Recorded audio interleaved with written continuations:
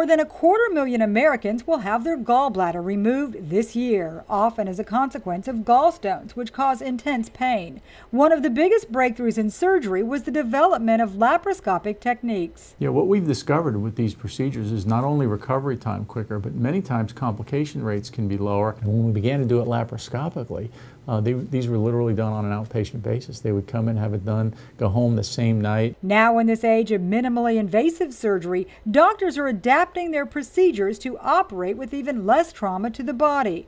Dr. Darren Miter is using a next-generation procedure for gallbladder removal. Where the gallbladder, rather than being removed laparoscopically with 3 or 4 incisions, could be removed with just one single incision that we bury in the belly button. It's called single-incision laparoscopic surgery, or SILS. SILS uses a small incision and removes the gallbladder through the belly button. The advanced technique is a more challenging procedure. It does require a slightly thinner abdominal wall to be able to get certain instruments through that can manipulate the gallbladder. With only one cut, SILS is less invasive going in and leaves behind almost no visible scar.